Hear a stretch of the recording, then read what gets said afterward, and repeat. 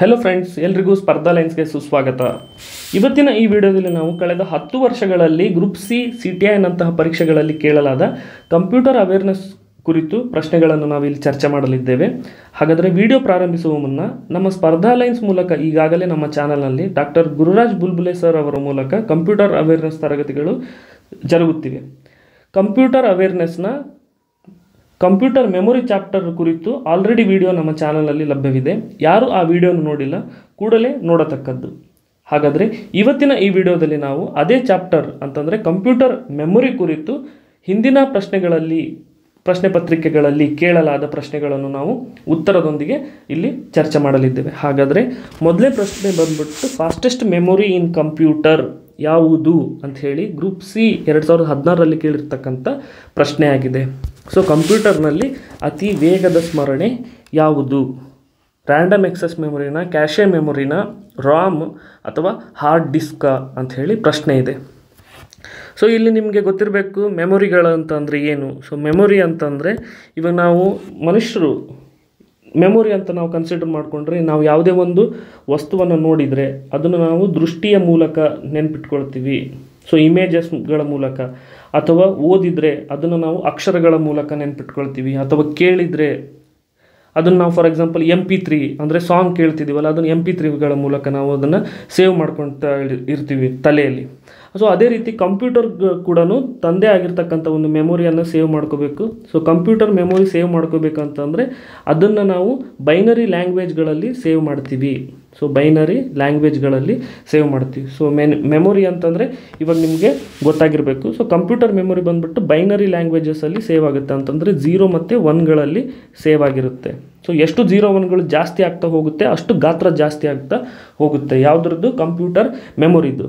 So ಇದರಲ್ಲಿ ನಾವು memory ಅಂತಂದರೆ ಹೆಂಗೆ ಸ್ಟೋರ್ ಮಾಡಬೇಕಂತೇಳಿ ಗೊತ್ತಾಯಿತು. ಬಟ್ ಕಂಪ್ಯೂಟರ್ದು ಏನು ಕೆಲಸ? ಪ್ರೊಸೆಸ್ ಮಾಡಿ ಆ ಡಾಟಾವನ್ನು ವಾಪಸ್ಸು ಯಾರು ಕೆಲಸ ಮಾಡ್ತಿದ್ದೀವಿ ಆ ಕಂಪ್ಯೂಟ್ರಲ್ಲಿ, ಫಾರ್ ಎಕ್ಸಾಂಪಲ್ ನಾವು ಮೊಬೈಲ್ ಯೂಸ್ ಮಾಡ್ತಿದ್ದೀವಿ, ಸೊ ಅದು ಪ್ರೊಸೆಸ್ ಮಾಡಿ ನಮಗೆ ಬೇಗ ಅದು ಡಾಟಾನ ವಾಪಸ್ ಕೊಡಬೇಕು. ಅದ್ರ ಮೇಲೆ ಇರ್ತಕ್ಕಂಥದ್ದು ಇದು ಪ್ರಶ್ನೆ. ಸೊ ಫಾಸ್ಟೆಸ್ಟ್ ಮೆಮೊರಿ ಯಾವುದು? ಅತಿ ಬೇಗವಾಗಿ ಪ್ರೊಸೆಸ್ ಆಗಿ ನಮಗೆ ಒದಗಿಸ್ತಕ್ಕಂಥದ್ದು ಕೆಲಸ ಮಾಡ್ತಕ್ಕಂಥ ಮೆಮೊರಿ ಯಾವುದಾಗಿರುತ್ತೆ ಅಂಥೇಳಿ. ಸೊ ರ್ಯಾಂಡಮ್ ಎಕ್ಸೆಸ್ ಮೆಮೊರಿನ, ಕ್ಯಾಶೆ ಮೆಮೊರಿನ, ರಾಮ ಅಥವಾ ಹಾರ್ಡ್ ಡಿಸ್ಕ್ ಅಂಥೇಳಿ. ಸೊ ಇಲ್ಲಿ ನೋಡಿ, ಇದು ಮದರ್ ಬೋರ್ಡ್ ಇರುತ್ತೆ. ಈ mother ಬೋರ್ಡಲ್ಲಿ CPU central processing unit ಇರುತ್ತೆ. ಅದ್ರ ಪಕ್ಕದಲ್ಲೇ ನಮಗೇನಂತಂದರೆ ಮೇನ್ ಮೆಮೊರಿ ಕಾಣ್ಬೋದು, ಸೆಕೆಂಡರಿ ಮೆಮೊರಿ ಕಾಣ್ಬೋದು, ಕ್ಯಾಶೆ ಮೆಮೊರಿ ಅಂತ ಹೇಳಿ ನಾವು ಕಾಣ್ಬೋದು. ಸೊ ಮೇನ್ ಮೆಮೊರಿಯಲ್ಲಿ ನಮಗೆ 2 ಬಗೆಯದು ಬರುತ್ತೆ, read only memory, random excess memory ಅಂತ ಹೇಳಿ. ಸೊ ಸೆಕೆಂಡರಿ ಮೆಮೊರಿ ಅಂತಂದರೆ ಎಕ್ಸ್ಟರ್ನಲ್ ಮೆಮೊರಿ. ಅದು ಅಂದರೆ ಮದರ್ ಬೋರ್ಡಲ್ಲಿ ನಮಗೆ ಇದು ಕಾಣಿಸೋದಿಲ್ಲ. ಸೊ ಇದನ್ನು ನಾವು ಎಕ್ಸ್ಟರ್ನಲ್ ಯೂಸ್ ಮಾಡ್ತಕ್ಕಂಥದ್ದು ಮೆಮೊರಿ ಆಗಿದೆ. ಬಟ್ ಏನು ಇದ್ರದ್ದು ಸ್ಟೋರೇಜ್ ಕೆಪಾಸಿಟಿ ಇದ್ರದ್ದು ಜಾಸ್ತಿ ಇರುತ್ತೆ. ಫಾರ್ ಎಕ್ಸಾಂಪಲ್ ಟೆರಾಬೈಟಲ್ಲಿ ಇರುತ್ತೆ. ನೀವು ಯಾವುದಾದ್ರೂ ಒಂದು ಹಾರ್ಡ್ ಡಿಸ್ಕ್ ಇತ್ತು ಅಂದರೆ ನಿಮ್ಮದು ಟೆರಾಬೈಟಲ್ಲಿ ನೀವು ನೋಡ್ಬೋದು. ಬಟ್ ಏನಂತಂದರೆ ಇದ್ರದ್ದು ಸ್ಪೀಡ್ ಬಂದುಬಿಟ್ಟು ಕಡಿಮೆ ಇರುತ್ತೆ. ಫಾರ್ ಎಕ್ಸಾಂಪಲ್ ಮೈಕ್ರೋ ಸೆಕೆಂಡ್ಸಲ್ಲಿ ಇದು ಕೆಲಸ ಮಾಡ್ತಿರುತ್ತೆ. ಅದೇ ನಾವು ರ್ಯಾಂಡಮ್ ಎಕ್ಸೆಸ್ ಮೆಮೊರಿ ರ್ಯಾಮಲ್ಲಿ ನೋಡಿದ್ರೆ, ನಾವು ರ್ಯಾಮ್ ಬಂದುಬಿಟ್ಟು ಇಟ್ ವರ್ಕ್ಸ್ ಇನ್ ನ್ಯಾನೋ ಸೆಕೆಂಡ್ಸಲ್ಲಿ. ಈ CPUಗೆ ಏನಂತಂದರೆ CPU ಸ್ಪೀಡ್ ಜೊತೆ ಮ್ಯಾಚ್ ಆಗಬೇಕು, ಸ್ಪೀಡಾಗಿ ಕೆಲಸ ಮಾಡಬೇಕು ಅಂತಂದರೆ ಸ್ಪೀಡ್ ಜಾಸ್ತಿ ಇರಬೇಕು. ಆದ್ದರಿಂದ ನಾವು ಯೂಸ್ ಮಾಡ್ತಕ್ಕಂಥದ್ದು ಯಾವುದ್ರಿ? ರ್ಯಾಂಡಮ್ ಎಕ್ಸೆಸ್ ಮೆಮೊರಿನ ನಾವು ಯೂಸ್ ಮಾಡ್ತೀವಿ. ಅಂತಂದರೆ ಒಂದು ಎಕ್ಸ್ಟರ್ನಲ್ ಡಿವೈಸಿಂದ ನಾವು ಡಾಟಾನ ಎಲ್ಲಿ ಕಳಿಸ್ತೀವಿ? ರ್ಯಾಮ್ಗೆ ಕಳಿಸ್ತೀವಿ.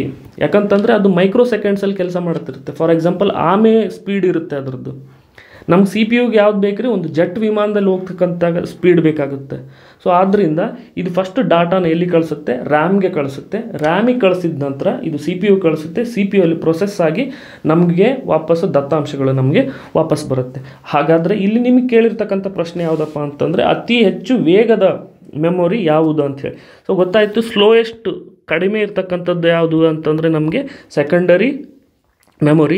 ಅದಕ್ಕಿಂತ ವೇಗದಲ್ಲಿ ಇರ್ತಕ್ಕಂಥದ್ದು ಯಾವುದು ಅಂತಂದರೆ ರ್ಯಾಂಡಮ್ ಎಕ್ಸೆಸ್ ಮೆಮೊರಿ. ಬಟ್ ಏನು ಪ್ರಶ್ನೆ ಅಂತಂದರೆ ನಿಮಗೆ ಅತಿ ವೇಗದಲ್ಲಿರ್ತಕ್ಕಂಥದ್ದು ಯಾವುದು ಅಂತ ಹೇಳಿ. ಸೊ ಸೆಂಟ್ರಲ್ಲಿ ಇನ್ನೊಂದು ಇಲ್ಲಿ ಬಂದಿದೆ ಕ್ಯಾಶೆ ಮೆಮೊರಿ ಅಂಥೇಳಿ. ಇದು ಕ್ಯಾಶೆ ಮೆಮೊರಿ ಏನು ಮಾಡುತ್ತೆ ಅಂದರೆ ಇದು CPU ಪಕ್ಕದಲ್ಲೇ ಇರುತ್ತೆ. ಈ CPU ಪಕ್ಕದಲ್ಲೇ ಇರೋದ್ರಿಂದ ಇದು ಅತಿ ವೇಗವಾಗಿ ತಂದು ಡಾಟಾನ ಒಂದು ಕಡೆಯಿಂದ ಇನ್ನೊಂದು ಕಡೆ ಕಳಿಸ್ಬೋದು, ಅಂದರೆ CPUಗೆ ಕಳಿಸ್ಬೋದು. ಫಾರ್ ಎಕ್ಸಾಂಪಲ್ ಇದನ್ನು ನೀವು ಇನ್ನೂ ಚೆನ್ನಾಗಿ ಅರ್ಥ ಮಾಡ್ಕೋಬೇಕಂತಂದರೆ ನೀವು ನಿಮ್ಮದು ಲ್ಯಾಪ್ಟಾಪನ್ನು ಓಪನ್ ಮಾಡಿದಾಗ ಫಸ್ಟ್ ಬರುತ್ತೆ, ಅಥವಾ ನಿಮ್ಮ ಮೊಬೈಲನ್ನು ಓಪನ್ ಮಾಡಿದಾಗ ಫಸ್ಟ್ ಬರುತ್ತೆ ಲೋಗೋ, ಒಂದು ಲೋಗೋ ಕಾಣಿಸ್ಕೊಳ್ಳುತ್ತೆ. ಆ ಲೋಗೋ ಏನಂತಂದರೆ ಅವ್ರು ಆಲ್ರೆಡಿ ಕಂಪ್ಯೂಟರ್ ಮ್ಯಾನುಫ್ಯಾಕ್ಚರರ್ಸ್ ಅಥವಾ ಮೊಬೈಲ್ ಮ್ಯಾನುಫ್ಯಾಕ್ಚರರ್ಸ್ ಆಲ್ರೆಡಿ ಕಳಿಸಿರ್ತಾರೆ, ಅದನ್ನು ಇನ್ಪುಟ್ ಮಾಡಿ ಕಳಿಸಿರ್ತಾರೆ. ಅದನ್ನೇ ನಾವು ರೀಡ್ ಓನ್ಲಿ ಮೆಮೊರಿ ಅಂತ ಹೇಳಿ ಕರಿತೀವಿ. ಅದೇ ನೀವು ಓಪನ್ ಮಾಡಿದ ತಕ್ಷಣ ನಿಮಗೆ ಕೆಲಸ ಮಾಡಬೇಕು, ಯಾವುದರಲ್ಲಿ MS ವರ್ಡಲ್ಲಿ ಕೆಲಸ ಮಾಡಬೇಕು ಅಂತ ಅಂದ್ಕೊಳ್ರಿ. MS ವರ್ಡಲ್ಲಿ ಕೆಲಸ ಮಾಡಬೇಕು. ಆ MS ವರ್ಡನ್ನು ಫಸ್ಟ್ ಇನಿಷಿಯಲಿ ಓಪನ್ ಮಾಡಿದಾಗ ಏನಾಗಿರುತ್ತೆ, ಅದು ಸ್ಲೋ ಆಗುತ್ತೆ ಫಸ್ಟ್ ಟೈಮ್ ಓಪನ್ ಮಾಡಬೇಕಾಯ್ತು ಅಂದರೆ. ಬಟ್ ಅದಾದಮೇಲೆ ಮತ್ತೆ ನೀವು ಒಂದು ಸತಿ ಓಪನ್ ಮಾಡಿದ್ಮೇಲೆ ಬೇರೆ ಟ್ಯಾಬ್ ಓಪನ್ ಮಾಡಿ ಮತ್ತೆ ಇದನ್ನು ಓಪನ್ ಮಾಡಿದಾಗ MS ವರ್ಡನ್ನು ಅದ್ರದ್ದು ಸ್ಪೀಡು ಜಾಸ್ತಿ ಆಗಿರುತ್ತೆ.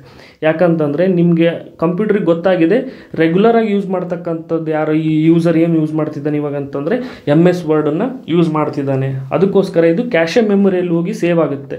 ಸೊ ಅತಿ ಬೇಗನೆ ಇದು ಏನಾಗುತ್ತೆ ಅಂದರೆ ಸೆಂಟ್ರಲ್ ಪ್ರೊಸೆಸಿಂಗ್ ಯೂನಿಟ್ ಆಗಿ ಪ್ರೊಸೆಸ್ ಆಗಿ ಬೇಗ ನಮಗೆ ವಾಪಸ್ಸು ಕೊಟ್ಬಿಡುತ್ತೆ. ಅದಕ್ಕೋಸ್ಕರ ಅತಿ ವೇಗವಾಗಿ ಕೆಲಸ ಮಾಡತಕ್ಕಂಥದ್ದು ಯಾವುದಪ್ಪ ಅಂತಂದರೆ ಕ್ಯಾಶೆ ಮೆಮೊರಿ. ಮತ್ತು ಇದಕ್ಕೆ ಇನ್ನೊಂದು ಎಕ್ಸಾಂಪಲ್ ಅಂತಂದರೆ ನೀವು ಗೂಗಲಲ್ಲಿ ಏನಾದರೂ ಒಂದು ಸರ್ಚ್ ಮಾಡ್ತಿದ್ದೀರಿ ಅಂತ ಅಂದ್ಕೊಡ್ರಿ. ಸೊ ಗೂಗಲಲ್ಲಿ ಏನಾದರೂ ಒಂದು ಸರ್ಚ್ ಮಾಡ್ತಿದ್ದೀರಿ, ಅದು ಗೂಗಲಿಗೆ ಗೊತ್ತಾಗ್ಬಿಡುತ್ತೆ ಆಲ್ರೆಡಿ. ಫಾರ್ ಎಕ್ಸಾಂಪಲ್ ನಿಮಗೆ ಯಾವುದರಲ್ಲಿ ಇಂಟ್ರೆಸ್ಟ್ ಇದೆ ಯಾವುದರಲ್ಲಿ ಇಂಟ್ರೆಸ್ಟ್ ಇಲ್ಲ ಅಂತ ಹೇಳಿ. ಸೊ ನೀವು ಆಲ್ರೆಡಿ ಒಂದು ಅರ್ಧ ಲೆಟರ್ ಕೊಟ್ಟಿರ್ತೀರಿ, ಆಲ್ರೆಡಿ ಅದೇನಪ್ಪ ಅಂತಂದರೆ ಮುಂದಿನ ಎಲ್ಲ ಲೆಟರ್ಸ್ಗಳನ್ನು ಅದು ಕೊಟ್ಬಿಟ್ಟಿರುತ್ತೆ. ಸೊ ಅಲ್ಲಿ ಗೊತ್ತಾಗ್ಬೋದು ನಿಮಗೆ ಕ್ಯಾಶೆ ಮೆಮೊರಿ ಯಾವ ರೀತಿ ಕೆಲಸ ಮಾಡುತ್ತೆ ಅಂಥೇಳಿ. ಅದ್ರ ಜೊತೆಗೆ ಹೇಗಿದ್ರು ಇಷ್ಟು ನೋಡಿದ್ದೀವಿ. ಒಂದು ಸ್ವಲ್ಪ ಇನ್ನೊಂದು ರ್ಯಾಂಡಮ್ ಎಕ್ಸೆಸ್ ಮೆಮೊರಿ ಅಂತಂದ್ರೆ ಏನು, ಎಕ್ಸ್ಟರ್ನಲ್ ಮೆಮೊರಿ ಇದು ಯಾವ ರೀತಿ ಇರುತ್ತೆ ಅಂತ ನಾವು ನೋಡೋದಾದರೆ, ರ್ಯಾಂಡಮ್ ಎಕ್ಸೆಸ್ ಮೆಮೊರಿ ಯಾವುದರಲ್ಲಿ ಕೆಲಸ ಮಾಡುತ್ತೆ ಅಂದರೆ ಸ್ಪೀಡಲ್ಲಿ ನ್ಯಾನೋ ಸೆಕೆಂಡ್ಸಲ್ಲಿ ಕೆಲಸ ಮಾಡುತ್ತೆ. ಯಾಕಂದರೆ ಇದು 2D ಆ್ಯರೇ ಕೆಪಾಸಿಟರ್ಗಳಲ್ಲಿ ಇದು ಸ್ಟೋರ್ ಮಾಡ್ಕೊಂಡಿರುತ್ತೆ ಡಾಟಾ. ಕೆಪಾಸಿಟರ್ಸು ಈ ರೀತಿ ಕಾಣಿಸ್ಕೊಳ್ಳುತ್ತೆ ಇಲ್ಲಿ ಒಳಗಡೆ ಸೆಂಟ್ರಲ್ಲಿ ಇರ್ತಕ್ಕಂಥದ್ದು. ಸೊ ಇಲ್ಲಿ ಮ್ಯಾಪಲ್ಲಿ ನೋಡ್ರಿ, ಇದರಲ್ಲಿ ಈ ಒಳಗಡೆ ಕೆಪಾಸಿಟರ್ಸ್ಗಳಿರುತ್ತೆ, ಟೈನಿ ಕೆಪಾಸಿಟರ್ಸ್ಗಳು. ಆ ಕೆಪಾಸಿಟರ್ ಪಕ್ಕದಲ್ಲಿ ಏನಿರುತ್ತೆ ಅಂದರೆ ರೆಜಿಸ್ಟರ್ಸ್ಗಳಿರುತ್ತೆ. ಸೊ ಇದು ಕೆಪಾಸಿಟರ್ಸ್ ಹೆಂಗೆ ಅಂತಂದರೆ ಇದು ಎಲೆಕ್ಟ್ರಾನ್ಸ್ಗಳಿಂದ ಕೆಲಸ ಮಾಡುತ್ತೆ. ಫಾರ್ ಎಕ್ಸಾಂಪಲ್ ಇದಕ್ಕೆ ನಾವು ಕರೆಂಟ್ ಕೊಟ್ಟರೆ ಪಾಸಿಟಿವ್ ಆಗಿ ಕೆಲಸ ಮಾಡುತ್ತೆ ಅಂತಂದರೆ ಡಾಟಾ 1 ಹೋಯಿತು. ಸೊ ಇದು ಆಫ್ ಆಯ್ತಪ್ಪ ಅಂತಂದರೆ 0 ಹೋಯಿತು.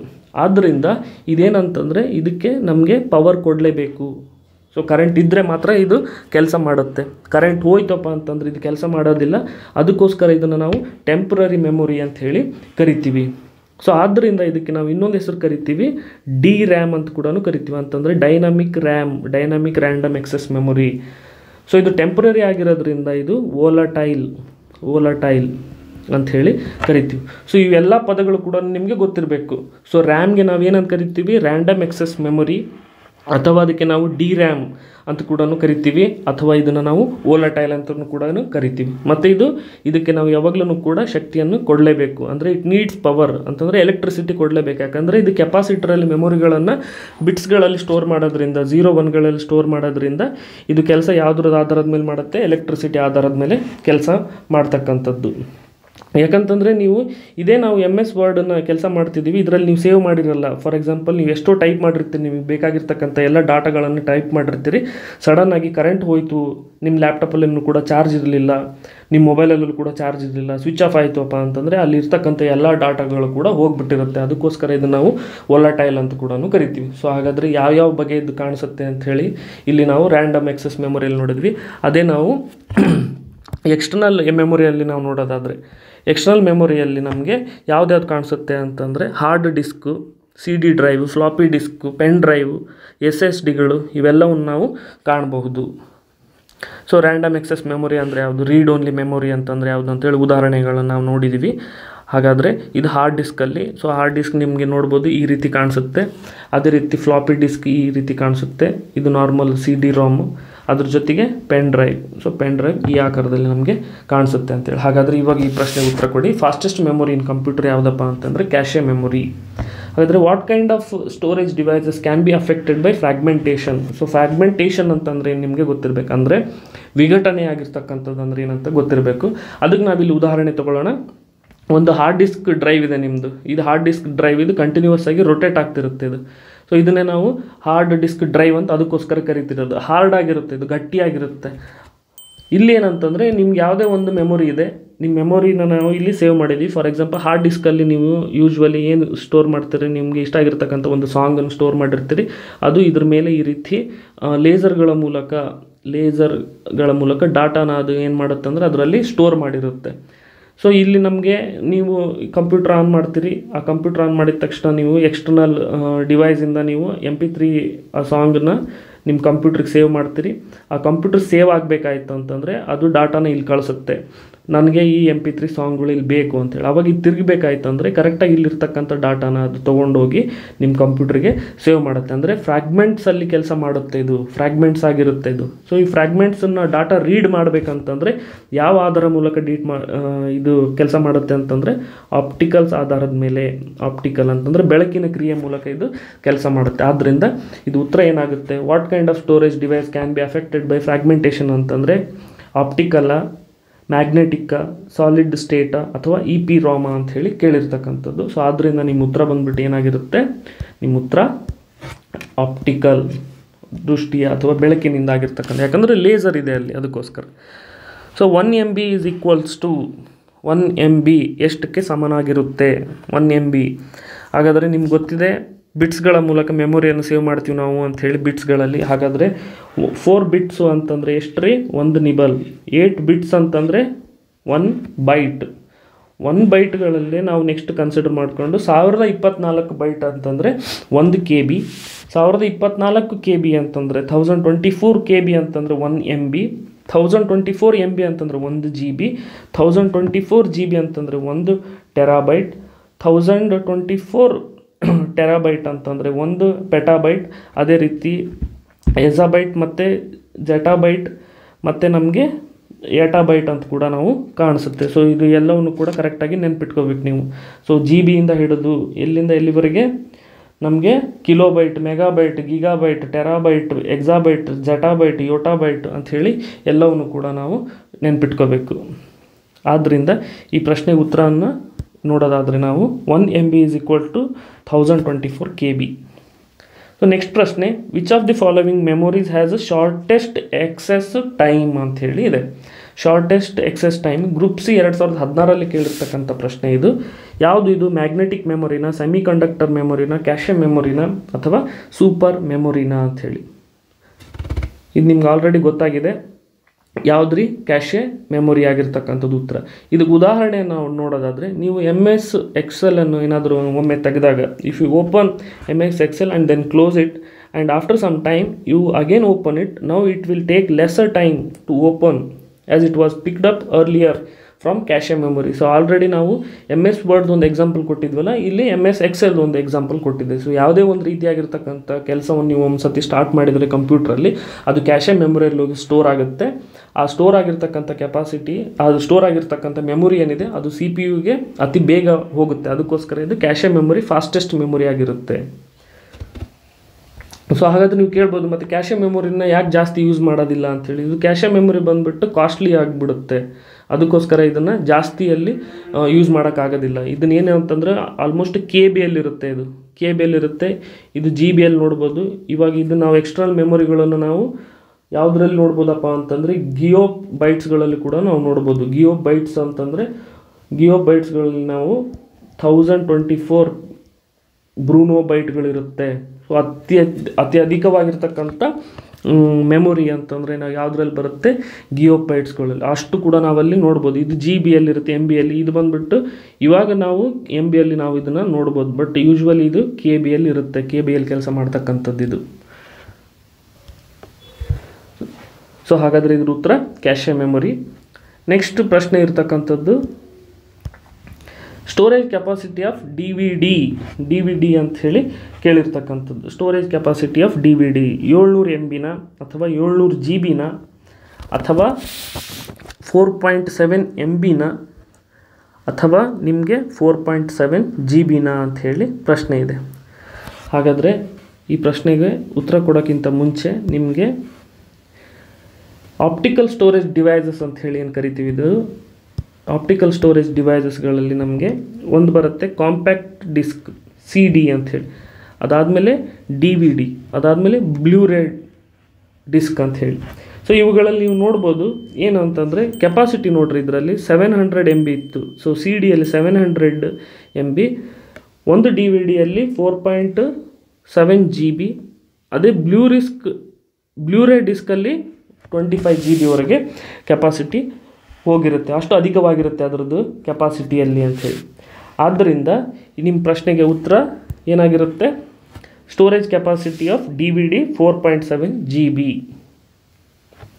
So 1 KB of memory is equals to 1 KB ಅಂತಂದರೆ ಗೊತ್ತಾಗಿರುತ್ತೆ ನಿಮಗೆ. 1 KB ಅಂತಂದರೆ 1024 ಬೈಟ್ಸ್ಗಳು, ಬಿಟ್ಸ್ ಅಲ್ಲ 1024 ಬೈಟ್ಸ್ಗಳು. ಹಾಗಾದರೆ 1 byte of memory is equal to 1 byte of memory is equals to ಎಷ್ಟಿದೆ ಅಂತೇಳಿ, 4 ಬಿಟ್ಸಾ 2 ಬಿಟ್ಸಾ 8 ಬಿಟ್ಸಾ ಅಥವಾ 16 ಬಿಟ್ಸಾ ಅಂಥೇಳಿ. ಸೊ ನಿಮ್ಗೆ ಗೊತ್ತಾಗಿದೆ 8 bits. 1 byte of memory is equal to 8 bits. Next CD-ROM. CD-ROM stands for, CD-ROM ಅಂತಂದರೆ ಏನು? So random excess read only memory ಅಂತ ಹೇಳಿ ನಾವು ನೋಡಿದ್ದೀವಿ. ಅದರಲ್ಲೇ CD ಅಂತಂದರೆ ಏನು ಅಂತ ಹೇಳಿ ಅಂದರೆ ಕಾಮನ್ ಡಿಜಿಟಲ್ ರ್ಯಾಂಡಮ್ ಆಪ್ರೇಷನ್ ಮೆಮೊರಿನ ಅಥವಾ compact disc read only ಮೆಮೊರಿನ, compact disc random operating ಮೆಮೊರಿನ ಅಂತ ಹೇಳಿ ನಿಮಗೆ ಇದೆ ಪ್ರಶ್ನೆ. ಸೊ ನಿಮ್ಗೆ ಗೊತ್ತಾಗಿದೆ ರಾಮ್ ಅಂತಂದರೆ ರೀಡ್ ಓನ್ಲಿ ಮೆಮೊರಿ. ಸೊ ಇದರೊಂದ್ರ ಮೂಲಕನೇ ನೀವು ಈ ಪ್ರಶ್ನೆಗೆ ಉತ್ತರ ಕೊಡಬಹುದು. ಇದು compact disc read only memory. ಹಾಗಾದರೆ ಫ್ಲಾಪಿ ಡಿಸ್ಕ್ ಅಂತಂದರೆ ಏನು? ಸೊ ಆಗಲೇ ನೋಡಿದಂಗೆ ನಮಗೆ ಮೆಮೊರಿಗಳಲ್ಲಿ primary memory, main memory, secondary memory ಅಂತ ಹೇಳಿ ಬರುತ್ತೆ. ಸೊ ಮೇನ್ ಮೆಮೊರಿಯಲ್ಲಿನೇ ನಮಗೆ ಪ್ರೈಮರಿ ಮೆಮೊರಿ ಅಂತ ಬರುತ್ತೆ. ಅದ್ರ ಜೊತೆಗೆ ಎಕ್ಸ್ಟರ್ನಲ್ ಮೆಮೊರಿ ಅಂತ ಹೇಳಿ ಬರುತ್ತಲ್ಲ, ಅದನ್ನೇ ನಾವು ಸೆಕೆಂಡರಿ ಮೆಮೊರಿ ಅಂತ ಹೇಳಿ ಕರಿತೀವಿ. ಸೊ ಎಕ್ಸ್ಟರ್ನಲ್ ಮೆಮೊರಿಯಲ್ಲಿ ನಮಗೆ ಬೇರೆ ಬೇರೆ ವಿಧದ ಆಗಿರ್ತಕ್ಕಂಥ ಸಂಗ್ರಾಹಕಗಾರಕಗಳು ಸಿಗುತ್ತೆ. ಅದರಲ್ಲಿ ಒಂದು ಬಗೆಯದು ಯಾವುದಪ್ಪ ಅಂತಂದರೆ ಫ್ಲಾಪಿ ಡಿಸ್ಕ್. ಸೊ ಫ್ಲಾಪಿ ಡಿಸ್ಕ್ದು ಆಕಾರ ನೀವು ಇಲ್ಲಿ ನೋಡ್ಬೋದು ಯಾವ ರೀತಿ ಇರುತ್ತೆ ಅಂತ ಹೇಳಿ. ಇದು ಫ್ಲಾಪಿ ಅಂತ ಹೇಳಿ ಕರೆಸುತ್ತೆ. For example he has a floppy hair ಅಂತ ಹೇಳಿ ಯೂಶ್ವಲಿ ಟರ್ಮ್ಸ್ ಯೂಸ್ ಮಾಡ್ತಾರಲ್ಲ, ಅದಕ್ಕೋಸ್ಕರ ಅಂದರೆ ಒಂದೇ ಆಕಾರದಲ್ಲಿ ಇರೋದಿಲ್ಲ, ಫ್ಲಾಪಿಯಾಗಿರುತ್ತೆ ಇದು, ಅದಕ್ಕೋಸ್ಕರ. ಆದ್ದರಿಂದ ಸೆಕೆಂಡರಿ ಮೆಮೊರಿ, ಇದು ಸೆಕೆಂಡರಿ ಮೆಮೊರಿ ಆಗಿರುತ್ತೆ, ದ್ವಿತೀಯ ಸಂಗ್ರಾಹಕಗಾರ ಆಗಿರುತ್ತೆ ಇದು ಅಂಥೇಳಿ floppy disc. So RAM is also called as, RAM ಅಂತಂದರೆ ಇದಕ್ಕೆ ಇನ್ನೊಂದು ಹೆಸರೇನು, ರ್ಯಾಂಡಮ್ ಎಕ್ಸೆಸ್ ಮೆಮೊರಿ ಅಂತ ನಮ್ಗೆ ಗೊತ್ತಿದೆ. ಇದು ಪರ್ಮನೆಂಟ್ ಮೆಮೊರಿನ, ಅಂದರೆ ಕರೆಂಟ್ ಹೋದಾಗೂ ಇದು ಕೆಲಸ ಮಾಡುತ್ತಾ ಅಥವಾ ಇದು ಕರೆಂಟ್ ಹೋದಾಗ ಕೆಲಸ ಮಾಡೋದಿಲ್ಲನಾ, ಅಂದರೆ ವೋಲಟೈಲ್ ಆಗಿರುತ್ತಾ, ಅಥವಾ ಇದೊಂದು ಸೂಪರ್ ಮೆಮೊರಿನ ಅಥವಾ ಸಬ್ ಮೆಮೊರಿ ಅಂತ ಹೇಳಿ ಪ್ರಶ್ನೆ ಇತ್ತಿದ್ದು 2016 ಗ್ರೂಪ್ ಸಿ ಅಲ್ಲಿ ಕೇಳಿರ್ತಕ್ಕಂಥ ಪ್ರಶ್ನೆ. ನಮ್ಗೆ ಗೊತ್ತಿದೆ ಇಲ್ಲಿ ಮೆಮೊರಿಯಲ್ಲಿ ಏನು ಕಾಣಿಸುತ್ತೆ ಅಂದರೆ ನಮಗೆ ನಾನ್ ವೋಲಟೈಲ್ ಅಂತಂದರೆ ಡಿಸ್ಕ್ ಸ್ಟೋರೇಜ್, ಇದು ಎಕ್ಸ್ಟರ್ನಲ್ ಸ್ಟೋರೇಜಲ್ಲಿ ಆಗ್ತಿದೆಯಲ್ಲ ಅದು. ಇದರಲ್ಲಿ ವೋಲಟೈಲ್ ಮೆಮೊರಿಯಲ್ಲಿ ನಮಗೇನಪ್ಪ ಅಂತಂದರೆ ಡೈನಾಮಿಕ್ ರ್ಯಾಮ್ ಕಾಣಿಸ್ಕೊಳ್ಳುತ್ತೆ. ಮತ್ತು ಕ್ಯಾಶೆಯಲ್ಲಿ ಲೇಯರ್ಸ್ಗಳು ಇರುತ್ತೆ, ಲೇಯರ್ 1, ಲೇಯರ್ 2, ಲೇಯರ್ 3, ಲೇಯರ್ 4ಗಳು ಅಂಥೇಳಿ ಕ್ಯಾಶೆ ಮೆಮೊರಿ. ಇವೆಲ್ಲವೂ ಕೂಡ ವೋಲಟೈಲ್ ಅಂತಂದರೆ ಒಂದು ಸತಿ ಕರೆಂಟ್ ಹೋಯ್ತಪ್ಪ ಅಂತಂದರೆ ಅದರಲ್ಲಿ ಏನಾಗಿರುತ್ತೆ, ಕೆಲಸ ಮಾಡೋದು ನಿಲ್ಲಿಸ್ಬಿಡುತ್ತದೆ. ಯಾಕಂದರೆ ನಮ್ಗೆ ಆಲ್ರೆಡಿ ನಾವು ನೋಡಿದ್ದೀವಿ ಕೆಪಾಸಿಟರ್ಸ್ಗಳಲ್ಲಿ ಮೆಮೊರಿಯನ್ನು ಸ್ಟೋರ್ ಮಾಡಿರುತ್ತೆ ಇನ್ ಟರ್ಮ್ಸ್ ಆಫ್ ಬೈಟ್ಸ್ಗಳಲ್ಲಿ.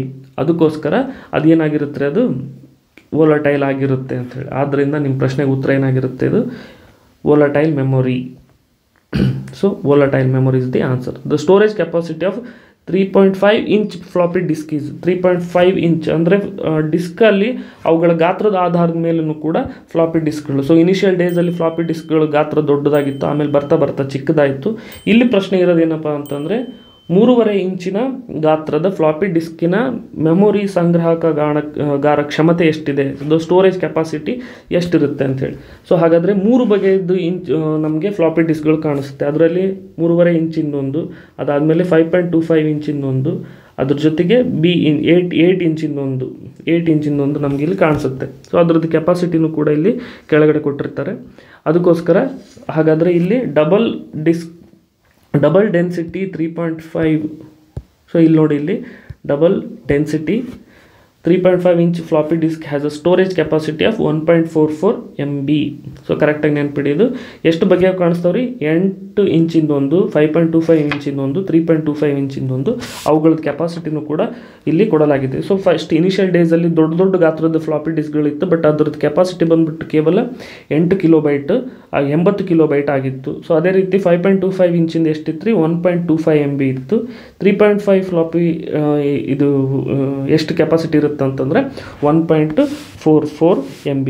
ಅದೇ ರೀತಿ ಫ್ಲಾಪಿ ಡಿಸ್ಕ್ಗಳ ಬಗ್ಗೆ ನಾವು ನೋಡೋದಾದರೆ, ಫ್ಲಾಪಿ ಡಿಸ್ಕ್ ಏನಪ್ಪ ಅಂತಂದರೆ ಥಿನ್ ಆಗಿರುತ್ತೆ, flexible magnetic disc sealed in a carrier made of square ಪ್ಲಾಸ್ಟಿಕ್ಸಲ್ಲಿ ಇದನ್ನು ಇಡಲಾಗಿರುತ್ತೆ. ಸೊ ಇದನ್ನು ನಾವು ಯಾವಾಗ ಇನ್ವೆಂಟ್ ಮಾಡಿದ್ರು ಅಂತಂದರೆ IBM ಅವರು 1967ರಲ್ಲಿ ಅಲಾನ್ ಶುಗಾರ್ಟ್ ಅವರು ಏನಪ್ಪ ಅಂತಂದರೆ ಇದನ್ನು ಫಸ್ಟ್ ಇನ್ವೆಂಟ್ ಮಾಡಿದ್ರು. ಹಾಗಾದರೆ 3.5 ಇಂಚಿಂದು ಕೆಪಾಸಿಟಿ ಎಷ್ಟಿರುತ್ತೆ ರೀ, 1.44 MB.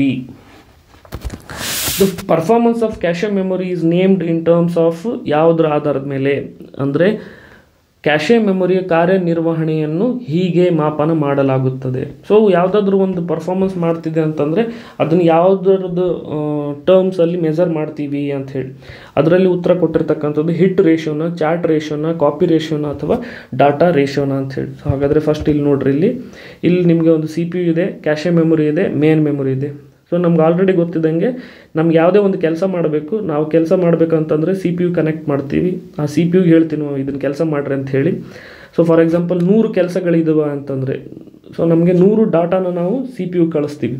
ಸೊ 100 CPUಗಳು ಏನಪ್ಪ ಅಂತಂದರೆ ಕ್ಯಾಶೆ ಮೆಮೊರಿಗೆ ಕಳಿಸುತ್ತೆ ಅಥವಾ ಮೇನ್ ಮೆಮೊರಿಯಿಂದ ನಮಗೆ ಡಾಟಾನ ತೊಗೊಂಡು ಪ್ರೊಸೆಸ್ ಮಾಡಿ ಕಳಿಸುತ್ತೆ. ಸೊ ಪ್ರೊಸೆಸ್ ಮಾಡಿರೋ ಟೈಮಲ್ಲಿ ನಾವು ಕಳಿಸಿರ್ತಕ್ಕಂಥ ಡಾಟಾ ಹಿಟ್ ಆಯಿತು ಅದಕ್ಕೆ. ಸೊ ಡಾಟಾ ಏನು ಹಿಟ್ ಆಗುತ್ತಲ್ಲ ಅದನ್ನು ನಾವು ಹಿಟ್ ರೇಷಿಯೋ ಅಂತ ಹೇಳಿ ಕರಿತೀವಿ. ಸೊ ಡಾಟಾ ಸಮ್ಟೈಮ್ಸ್ ಮಿಸ್ ಆಗಿಬಿಡುತ್ತೆ, ಅದನ್ನು ನಾವು ಮಿಸ್ ರೇಷಿಯೋ ಅಂತ ಹೇಳಿ ಕರಿತೀವಿ. ಹಾಗಾದರೆ ಇಲ್ಲಿ ನಾವು ಕಳಿಸಿರ್ತಕ್ಕಂಥ 100 ಡಾಟಾ ಅಲ್ಲಿ 90 ಡಾಟಾ ಅದಕ್ಕೆ ಹೋಗಿ ಬಡೀತು, ಅಲ್ಲಿಂದ ನಮಗೆ ಡಾಟಾ ವಾಪಸ್ ಸಿಕ್ತು ಅಂತಂದರೆ ಅದನ್ನು ನಾವು ಹಿಟ್ ರೇಷಿಯೋ ಅಂತ ಹೇಳಿ ಕರಿತೀವಿ. ಸೊ ಕ್ಯಾಶೆ ಮೆಮೊರಿಯಲ್ಲಿ ನಮಗೆ the fastest performance of ಕ್ಯಾಶೆ memory is named in terms of hit ratio ಅಂತ ಹೇಳಿ. ಸೊ ಹಿಟ್ ರೇಷಿಯೋ ಇದಕ್ಕೆ ಸರಿಯಾದ ಉತ್ತರವಾಗಿರುತ್ತೆ. ಸೊ ನೆಕ್ಸ್ಟ್ ಪ್ರಶ್ನೆ, which of the following reeds the data by reflecting pulses of laser beans on the surface. So laser beans ಅಂತಂದರೆ ನಮ್ಗೆ ಗೊತ್ತಾಗ್ಬಿಡಬೇಕು ಇದ್ರ ಉತ್ತರ ಏನಿರುತ್ತೆ. ಸೊ ಮ್ಯಾಗ್ನೆಟಿಕಲ್ಲಿ ನಾವೇನಾದರೂ ಲೇಸರ್ ಬೀಮ್ ಯೂಸ್ ಮಾಡ್ತೀವ, ಫ್ಲಾಪಿ ಡಿಸ್ಕಲ್ಲಿ ಯೂಸ್ ಮಾಡ್ತೀವ, ಆಪ್ಟಿಕಲ್ ಡಿಸ್ಕಲ್ಲಿ ಯೂಸ್ ಮಾಡ್ತೀವ ಅಥವಾ ರೀಡ್ ಓನ್ಲಿ ಮೆಮೊರಿಯಲ್ಲಿ ಯೂಸ್ ಮಾಡ್ತೀವ ಅಂತ ಹೇಳಿ.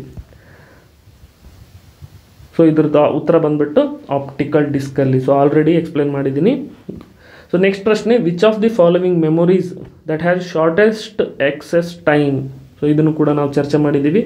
ಇದರಲ್ಲಿ ಆಪ್ಷನ್ಸ್ ಏನು ಕೊಟ್ಟಿದ್ದಾರೆ, ಮ್ಯಾಗ್ನೆಟಿಕ್ ಮೆಮೊರಿನ, ಸೆಮಿ ಕಂಡಕ್ಟರ್ ಮೆಮೊರಿನ, ಕ್ಯಾಶೆ ಮೆಮೊರಿನ ಅಥವಾ ಸೂಪರ್ ಮೆಮೊರಿನ ಅಂಥೇಳಿ. ಇದ್ರ ಉತ್ತರ ಬಂದ್ಬಿಟ್ಟು ಕ್ಯಾಶೆ memory. Choose the largest memory size. So memory ಸೈಜಲ್ಲಿ ಅತಿ ದೊಡ್ಡದು ಯಾವುದಾಗಿರುತ್ತೆ, ಇದರಲ್ಲಿ ಕಿಲೋಬೈಟ್ ಇರುತ್ತೆ, ಮೆಗಾಬೈಟ್ ಇರುತ್ತೆ, ಗೀಗಾಬೈಟ್ ಇರುತ್ತೆ, ಟೆರಾಬೈಟ್ ಇರುತ್ತೆ. ಸೊ ಉತ್ತರ ಬಂದ್ಬಿಟ್ಟು terabyte.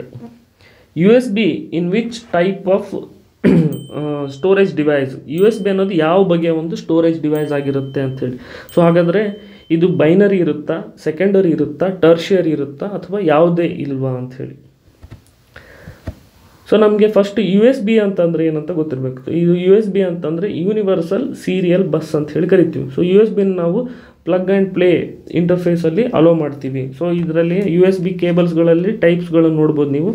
Type A, micro A, mini A, type B, mini B, type C. So ಇವಾಗ ಆಲ್ಮೋಸ್ಟ್ ನಾವು ಯೂಸ್ ಮಾಡ್ತಕ್ಕಂಥದ್ದು ಮೊಬೈಲ್ ಚಾರ್ಜಿಂಗ್ ಆಗಲಿ ಅಥವಾ ಮೊಬೈಲಿಂದ ಡಾಟಾ ಕಳಿಸ್ಬೇಕು ಅಂತಂದರೆ ಅದು ಟೈಪ್ C. ಯಾಕಂತಂದರೆ ನೀವು ಒಂದು ಸತಿ ಕೇಬಲ್ ಕನೆಕ್ಟ್ ಮಾಡಿದ ತಕ್ಷಣ ಲ್ಯಾಪ್ಟಾಪಿಗೆ ಕನೆಕ್ಟ್ ಮಾಡಿದ್ರಿ ಅಥವಾ ನೀವು ಕಂಪ್ಯೂಟ್ರಿಗೆ ಕನೆಕ್ಟ್ ಮಾಡಿದ್ರಿ ನಿಮ್ಮ ಮೊಬೈಲ್ನ ಅಂತಂದರೆ ನಿಮ್ಮ ಮೊಬೈಲಲ್ಲಿ ನೋಟಿಫಿಕೇಷನ್ ಬರುತ್ತೆ ನೀವು ಚಾರ್ಜ್ ಇಡಬೇಕಂತಿದ್ರು ಅಥವಾ ಡಾಟಾ ಫೈಲ್ಸ್ಗಳನ್ನು ನೀವು ಟ್ರಾನ್ಸ್ಫರ್ ಮಾಡಬೇಕಂತಿದ್ರು. ಸೊ ಎರಡು ಕೆಲಸವನ್ನು ಮಾಡ್ತಕ್ಕಂಥದ್ದು. ಸೊ ಇವನ್ನೇ ನಾವು ಯೂನಿವರ್ಸಲ್ ಸೀರಿಯಲ್ ಬಸ್ಸು. ಸೊ ಇದ್ರದ್ದು ಅಬ್ರಿವೇಷನ್ ಕೂಡ ಕರೆಕ್ಟಾಗಿ ನೆನ್ಪಿಡಿ, ಯೂನಿವರ್ಸಲ್ ಸೀರಿಯಲ್ ಬಸ್ ಅಂತ ಹೇಳಿ. ಸೊ ಹಾಗಾದರೆ ಇದನ್ನು ಮೊದಲನೇ ಬಾರಿಗೆ first commercial release of universal serial bus version 1 was on January 1996. So USB-ಗಳಲ್ಲಿ ಇಷ್ಟು ಪ್ರಕಾರಗಳು ನಮಗೆ ಕಾಣಿಸ್ಕೊಳ್ಳುತ್ತೆ. ಸೊ ಹಾಗಾದರೆ USB-ನ ನಾವು ಕನೆಕ್ಟ್ ಮಾಡ್ತಿದ್ವಿ. ಯಾವ ಬಗೆಯದ್ದು ಸ್ಟೋರೇಜ್ ಕೆಪಾಸಿಟಿ ಇರುತ್ತೆ, ಇದು ದ್ವಿತೀಯ. So secondary storage capacity. ಹಾಗಾದರೆ ನೆಕ್ಸ್ಟ್ ಪ್ರಶ್ನೆ, which type of storage device is BIOS ಅಂತ ಹೇಳಿ. ಸೊ ಬಯೋಸ್ ಅಂತಂದರೆ ಯಾವ ಬಗೆಯ ಒಂದು ಸ್ಟೋರೇಜ್ ಕೆಪಾಸಿಟಿ ಆಗಿರುತ್ತೆ. ಸೊ ಇದು ಬಯೋಸ್ ಅಂತಂದರೆ ಬೇಸಿಕ್ ಇನ್ಪುಟ್ ಆ್ಯಂಡ್ ಔಟ್ಪುಟ್ ಅಂಥೇಳಿ IO. ಸೊ ಇದು ಇಂಟರ್ನಲ್ ಆಗಿ ನಡೀತಿರುತ್ತೆ. ಇನ್ಪುಟ್ ಔಟ್ಪುಟ್ಟು ಒಳಗಡೆ ಮಾಡ್ತಕ್ಕಂಥದ್ದು ಕೆಲಸ. ಸೊ ಸಿಂಪಲಾಗಿ ಅರ್ಥ ಮಾಡ್ಕೋಬೇಕಂತಂದರೆ ಸೊ ಇದರಲ್ಲಿ ಆಪ್ಷನ್ಸ್ ಕೊಟ್ಬಿಟ್ಟು ಪ್ರೈಮರಿ, ಸೆಕೆಂಡರಿ ಮತ್ತು ಟರ್ಷಿಯರಿ ಅಂಥೇಳಿ. ಸೊ ಹಾಗಾದರೆ ಫಸ್ಟ್ ಬಯೋಸ್ಗಳ ಬಗ್ಗೆ ನಾವು ಇಲ್ಲಿ ಇನ್ಫಾರ್ಮೇಷನ್ ನೋಡೋದಾದರೆ, ಬಯೋಸ್ ಅಂತಂದರೆ ಬೇಸಿಕ್ ಇನ್ಪುಟ್ ಔಟ್ಪುಟ್ ಸಿಸ್ಟಮ್ ಅಂತ ಹೇಳಿ ಕರಿತೀವಿ. It is an example of the program that is stored in ROM. ನೋಡ್ರಿ ಇಲ್ಲಿ ರೀಡ್ ಓನ್ಲಿ ಮೆಮೊರಿಯಲ್ಲೇ ಸ್ಟೋರ್ ಆಗಿರ್ತಕ್ಕಂಥದ್ದು ಬಯೋಸ್. ಸೊ ಇದು ಯಾವ ಬಗೆಯದ್ದು ಕೆಲಸಗಳು ಮಾಡುತ್ತೆ ಅಂತಂದರೆ 4 ಬಗೆಯ ಕೆಲಸಗಳು ಮಾಡುತ್ತೆ. ಫಾರ್ ಎಕ್ಸಾಂಪಲ್ ಪವರ್ ಆನ್ ಮಾಡ್ತಕ್ಕಂಥದ್ದು, ಅದನ್ನೇ ನಾವು ಸೆಲ್ಫ್ ಟೆಸ್ಟ್ ಪೋಸ್ಟ್ ಅಂತ ಏನು ಕರಿತೀವಿ ಅದು, ಅಥವಾ ಇದು ಬೂಟ್ ಸ್ಟ್ರ್ಯಾಪ್ ಲೋಡರ್ಸು ಅಥವಾ ಸಾಫ್ಟ್ವೇರ್ ಡ್ರೈವರ್, ಅಥವಾ complementary metal dioxide semiconductor setup, ಇವೆಲ್ಲ ಕೆಲಸಗಳನ್ನು ಅದು ಮಾಡುತ್ತೆ. ಸೊ ಯಾವ್ಯಾವ ಕೆಲಸಗಳನ್ನು ಮಾಡುತ್ತೆ ಇದು? ಪವರ್ ಆನ್ ಸ್ವಯಂ ಪರೀಕ್ಷೆಗಳನ್ನು ಮಾಡ್ತಕ್ಕಂಥದ್ದು. ಇದರಲ್ಲಿ ಇದು OS ಅನ್ನು ಲೋಡ್ ಮಾಡುವ ಮೂಲಕ ಕಂಪ್ಯೂಟರ್ನ ಹಾರ್ಡ್ವೇರನ್ನು ಪರೀಕ್ಷಿಸುತ್ತದೆ. ಅಥವಾ ಬೂಟ್ ಸ್ಟ್ರ್ಯಾಪ್ ಲೋಡರ್ ಮಾಡಿರುತ್ತೆ, ಇದು OS ಅನ್ನು ಪತ್ತೆ ಮಾಡಲು. ಅಥವಾ ಇದು ಸಾಫ್ಟ್ವೇರ್ ಡ್ರೈವರ್ಗಳನ್ನು, ಅಂದರೆ ಇದು ಒಮ್ಮೆ ಚಾಲಿತದಲ್ಲಿರ್ತಕ್ಕಂಥ OS ಅನ್ನು ಅಂದರೆ ಆಪರೇಟಿಂಗ್ ಸಿಸ್ಟಮ್ನೊಂದಿಗೆ ಇಂಟರ್ಫೇಸ್ ಮಾಡುವ ಮೂಲಕ ಸಾಫ್ಟ್ವೇರ್ ಮತ್ತು ಡ್ರೈವರ್ಗಳನ್ನು ಪತ್ತೆ ಮಾಡುತ್ತದೆ. So complementary metal oxide semiconductor ಸೆಟಪ್ಗಳು, ಇದರಲ್ಲಿ ಏನಾಗುತ್ತೆ ಅಂದರೆ ಇದು ಹಾರ್ಡ್ವೇರ್ ಮತ್ತು ಸಿಸ್ಟಮ್ ಸೆಟಪ್ಗಳಿಂದ ಬದಲಾಯಿಸಲು ಬಳಕೆದಾರರಿಗೆ ಸಕ್ರಿಯಗೊಳಿಸುವ ಕಾನ್ಫಿಗರೇಷನ್ ಪ್ರೋಗ್ರಾಮ್ ಆಗಿದೆ. CMOS ಎಂಬುದು ಬಯೋಸ್ನ ಒಂದು ಅಸ್ಥಿರವಲ್ಲದ ಮೆಮೊರಿಯ ಹೆಸರು ಅಂತ ಹೇಳಿ. ಹಾಗಾದರೆ ಬಯೋಸ್ ಅಂದರೆ ಗೊತ್ತಾಗಿರುತ್ತೆ ನಿಮಗೆ, ಇದು ROM ಅಲ್ಲಿ ಸೇವ್ ಆಗಿರ್ತಕ್ಕಂಥ ಒಂದು ಬೇಸಿಕ್ ಇನ್ಪುಟ್ ಔಟ್ಪುಟ್ ಸಿಸ್ಟಮ್ ಆಗಿದೆ. ಆದ್ದರಿಂದ ಇದು ಪ್ರೈಮರಿ, ಉತ್ತರ ಬಂದ್ಬಿಟ್ಟು ಪ್ರೈಮರಿ. ಹಾಗಾದ್ರೆ ನೆಕ್ಸ್ಟ್ ಪ್ರಶ್ನೆ, which one among the following is odd one out? ಈ ಗುಂಪಿನಲ್ಲಿ ಹೊಂದದೇ ಇರತಕ್ಕಂಥದ್ದು ಯಾವುದು? RAM, ROM, ಕ್ಯಾಶೆ ಮತ್ತು ಹಾರ್ಡ್ ಡಿಸ್ಕ್. ಸೊ ಇಲ್ಲಿ ನೋಡ್ಬೋದು ನೀವು ಈ ಪ್ರಶ್ನೆಯಲ್ಲಿ RAM ಅಂತಂದರೆ ಇದು internal memory, ROM internal memory, ಕ್ಯಾಶೆ internal memory, ಇವೆಲ್ಲವನ್ನು ಕೂಡ ನಾವು ಮದರ್ ಬೋರ್ಡಲ್ಲಿ ನಾವು ನೋಡ್ಬೋದು. ಅಂದರೆ CPU ಪಕ್ಕದಲ್ಲೇ ನಮಗೆ ಕ್ಯಾಶೆ ಮೆಮೊರಿ ಇರುತ್ತೆ, ಅದರಲ್ಲೇ ನಮಗೆ ಪಕ್ಕದಲ್ಲೇ ರೀಡ್ ಓನ್ಲಿ ಮೆಮೊರಿ, ಅದಾದಮೇಲೆ RAM. ಸೊ ರ್ಯಾಮ್ದು ಚಿಪ್ ಇರುತ್ತೆ ಅದರಲ್ಲಿ. ಸೊ ಎಕ್ಸ್ಟರ್ನಲ್ ಮೆಮೊರಿ ಹಾರ್ಡ್ ಡಿಸ್ಕ್ಗಳೆಲ್ಲ ಏನಪ್ಪ ಅಂತಂದರೆ ಎಕ್ಸ್ಟರ್ನಲ್ ಮೆಮೊರಿ, ಈ ಹಾರ್ಡ್ ಡಿಸ್ಕ್ಗಳನ್ನು ನೀವು ಕ್ಯಾರಿ ಮಾಡ್ಕೋಬೋದು. ಸೊ ಆದ್ದರಿಂದ ಉತ್ತರ ಬಂದ್ಬಿಟ್ಟು ಏನಾಗುತ್ತೆ ಇದ್ರದ್ದು ಉತ್ತರ ಹಾರ್ಡ್ ಡಿಸ್ಕ್. ನೆಕ್ಸ್ಟ್ ಪ್ರಶ್ನೆ, where is the ಕ್ಯಾಶೆ memory located? ಕ್ಯಾಶೆ memory ಎಲ್ಲಿರುತ್ತೆ? ಇದು CPU ಅಲ್ಲಿರುತ್ತಾ, ಮಾನಿಟ್ರಲ್ಲಿರುತ್ತಾ, ಸ್ಕ್ಯಾನರಲ್ಲಿರುತ್ತಾ, on file ಸರ್ವರಲ್ಲಿರುತ್ತಾ? So CPU ಅಂದರೆ ಕ್ಯಾಶೆ ಮೆಮೊರಿ ಅಂತಂದರೆ it is also sometime called as CPU ಅಂದರೆ central processing unit memory. So ಹೆಸರೇ ಹೇಳ್ತಿದೆ, ಇದನ್ನು ನಾವು CPU ಮೆಮೊರಿ ಅಂತ ಕೂಡ ಕರಿತೀವಿ. Because it is typically integrated directly into CPU chip R placed on the separate chip that has a separate bus interconnected with CPU. ಅಂತಂದರೆ ಸಂಗ್ರಹ ಸ್ಮರಣೆಯನ್ನು ಕೆಲವೊಮ್ಮೆ CPU ಅಂತಂದರೆ ಕೇಂದ್ರ ಸಂಸ್ಕರಣಾ ಘಟಕ ಮೆಮೊರಿ ಎಂದು ಕರೆಯಲಾಗುತ್ತದೆ, ಏಕೆಂದರೆ ಇದು ಸಾಮಾನ್ಯವಾಗಿ CPU ಚಿಪ್ಗೆ ನೇರವಾಗಿ ಸಂಯೋಜಿಸಲ್ಪಟ್ಟಿರುತ್ತದೆ ಅಥವಾ CPUನೊಂದಿಗೆ ಪ್ರತ್ಯೇಕ ಬಸ್ ಇಂಟರ್ ಕನೆಕ್ಟೆಡ್ ಹೊಂದಿರುವ ಪ್ರತ್ಯೇಕ ಚಿಪ್ನಲ್ಲಿ ಇರಿಸಲಾಗಿರುತ್ತದೆ ಅಂತ ಹೇಳಿ. ಸೊ ಹಾಗಾದರೆ ನೀವು ಇದನ್ನು ಆನ್ಸರ್ ಮಾಡ್ಬೋದು, ವೇರ್ ಕ್ಯಾಶೆ ಮೆಮೊರಿ ಇಸ್ ಲೊಕೇಟೆಡ್, ಇದು ಎಲ್ಲಿದು CPU ಅಲ್ಲಿ ಲೊಕೇಟ್ ಆಗಿರುತ್ತೆ. ಸೊ ಹಾಗಾದರೆ ಇದು ನೆಕ್ಸ್ಟ್ ಪ್ರಶ್ನೆ ನೋಡಿ, which of the following memory has shortest excess time?